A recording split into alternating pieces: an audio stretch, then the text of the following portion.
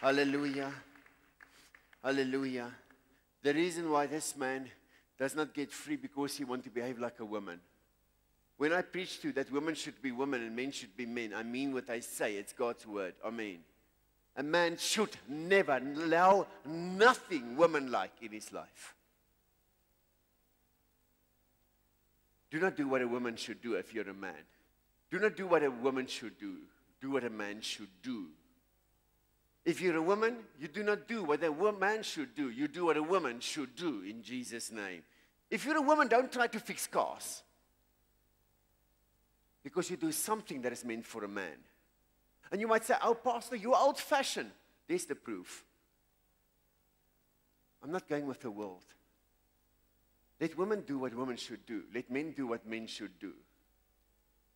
Because God hates when we leave our proper domain. That's why this devil hates me so much. I preach these things that I preach. Because when someone is making a stand, that I stop the devil's work.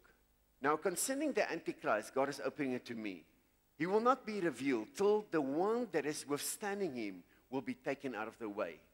When people like me are taken out of the way, these spirits can do what they want to do. A woman is a woman and a man is a man. When a man leaves his proper domain and try to be like a woman, it's not the sexual deed that God so much, that is only against concerning homosexuality, but the lifestyle. You get homosexuals, they've never committed sexual activity, but they lived a life. A man lived a life of a woman. God hates it with a passion. These are evil devils. That's why this devil, you can see, hate me with a great passion. Because I'm withholding them in Polokwane and Limpopo to flourish. I stand against them. Give God a hand. Pastor, you are old-fashioned. I'm Bible-fashioned. Give Jesus a hand. Amen.